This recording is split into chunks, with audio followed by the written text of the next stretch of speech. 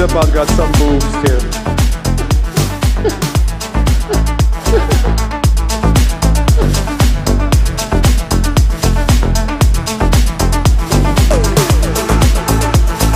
So this is essentially the same full self-driving computer that runs in your Tesla cars, by the way.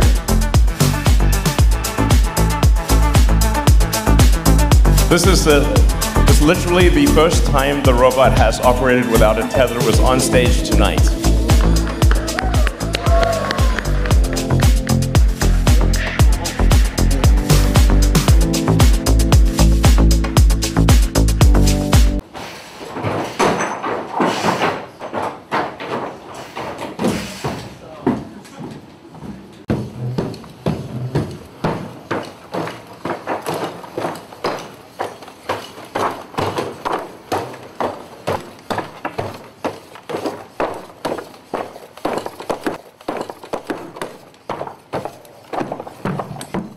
So the robot can actually do a lot more than we just showed you. We just didn't want it to fall on its face.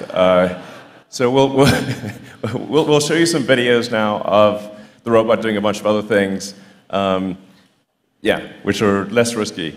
Yeah. We should close the screen, guys. Yeah.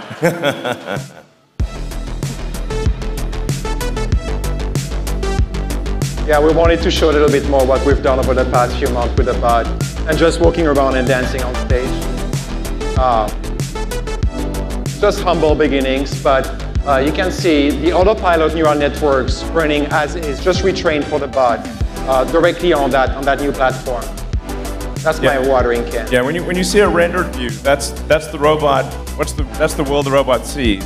So it's very clearly identifying objects. Like this is the object it should picking it up. Yeah. We use the same process as we did for autopilot to collect data and train neural networks that we then deploy on the robot. That's an example that illustrates the upper body a little bit more. Something that we'll try to nail down in a few months, over the next few months, I would say, to perfection. This is really an actual station in the Fremont factory as well that it's working at. Yep. So.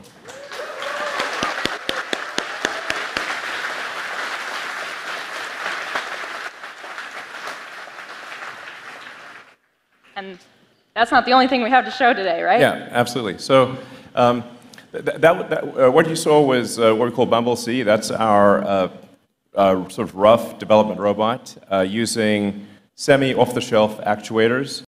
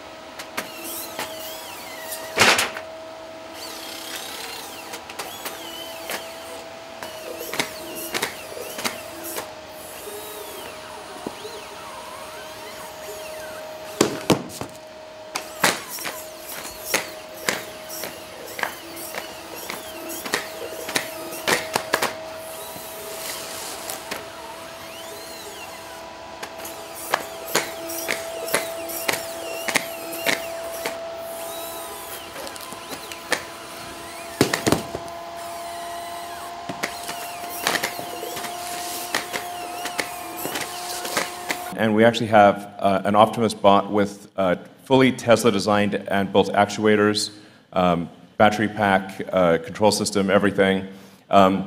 It wasn't quite ready to walk, but I think it will walk in a few weeks. But we wanted to show you the robot, something that's actually fairly close to what will go into production, and show you all the things it can do. So let's bring it out. Do it.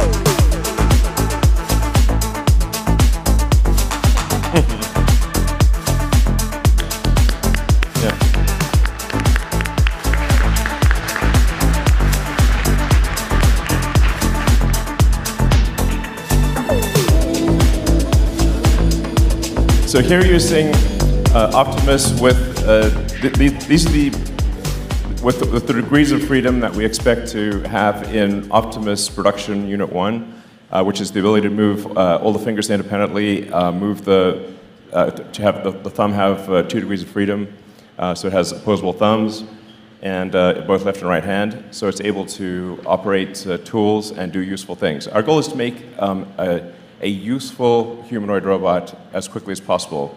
And we've also designed it using the same discipline that we use in designing the car, which is to design it for manufacturing such that it's possible to make the robot in high volume at low cost with high reliability. So that's incredibly important. I mean, you've all seen very impressive humanoid robot demonstrations, and that's great, but what are they missing? They're missing a brain. They don't have the intelligence to navigate the world by themselves.